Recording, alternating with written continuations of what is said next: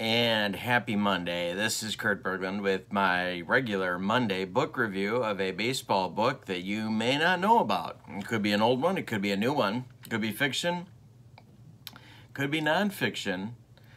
And today I have one that I really like. It's a book about a team. Now, before I tell you about the book, I have to tell you about the kinds of teams that I'm into lately, regardless of the sport. And that is teams that are not at their peak. I'm fascinated by teams that are just passing their peak or maybe making one last run. I'll give you some examples. I'm fascinated by the Washington Redskins under George Allen. Just the whole combination of players and the future is now thing. George Allen, just interesting to me. Not the player at their prime, but the player dealing with being after their prime. Not the leader of the team at their peak, but the leader of the team trying to get one more run out of them. I think it's fascinating. I'll give you another example. In basketball, one of my favorite teams is the Washington Bullets, not when they're winning their titles in the late 70s, but the season or two after that, 78, 79, 79, 80, when things are starting to go downhill, but they're struggling to make the playoffs one more time. And this one is in that same spirit. It's called the 1972 Detroit Tigers, Billy Martin and the Half Game Champs. This is what it looks like. The writer is T.Masters. The publisher is McFarland. The publication date is 2010. There are 249 pages of text in this book. There is an index, which I love. You know I love that.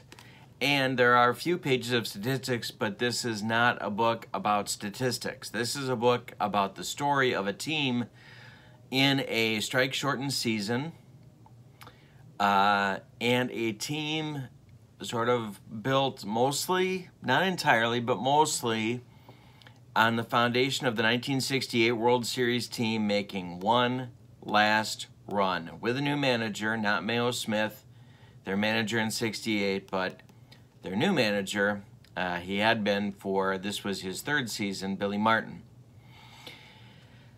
The book is, I think, really good. It is a book about the struggle of the team in a sort of a new period of baseball. Certainly for the American League, run scoring was way down in 1972, and of course that led to the DH being adopted for 73. There's this huge split between the American League and the National League in terms of run scoring in 72 by more than half a run per game, which is a ton. And then you got the story of these players and Billy Martin trying to he's not getting the team that he wants. He wants a team that can run, and T.Masters talks about this in the book. He wants a team that can do the small ball things that he loves to do and that he was successful with in Minnesota during his playoff runs with those teams, even though those were a power-packed team as well.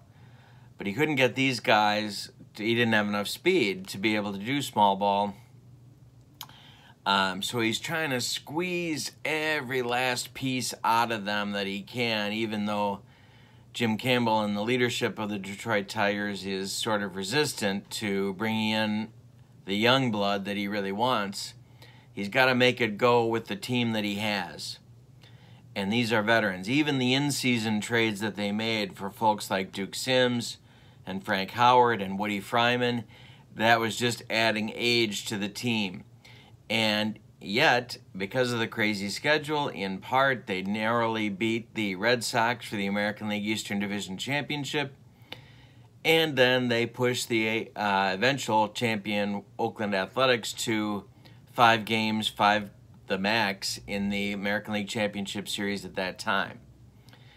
And come very close to winning the American League pennant. The book is a good one because it's well researched. There's stuff you can tell is from newspapers in here. He's got some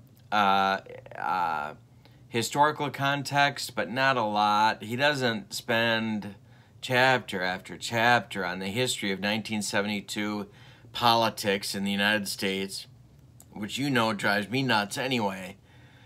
He's got a little of that in here, but not too much. It's the perfect amount, and just enough to get you kind of in the spirit of 72, but most of it is quotes and game accounts and analysis of the team and the pennant race and Major League Baseball in 72. I paid $25 for it. Its availability is a lot better for some reason than it was just a few months ago. I did a quick search online.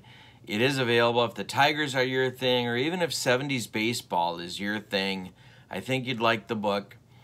Again, not a sabermetric tome, but an interesting story about older players making their one last push. And I think it's really interesting. It's also a pretty balanced view of Billy Martin. Sometimes you read a book involving Billy Martin or one of Billy Martin's teams, and it's like a complete hack job on him, or it's completely fawning. And this is kind of a middle-of-the-road view of Billy Martin. So, 2010, McFarland Publisher, 1972 Detroit Tigers, Billy Martin and the half-game champs because they beat the Red Sox for the American League East title by a half game because of the quirks of the strike. T.Masters is the writer. It's a good read. I encourage you to pick it up. 249 pages. Font looks like this. And there's just a few, there are a few pictures, but not too many. But there are a few pictures in the book to give you a flavor of the team as well. So, that's my book review for today. Please subscribe to my channel for more book reviews. I come back at you every Monday with a new book for you to think about and look over. So, thanks again for joining me. I hope you have a good day. So long, everybody.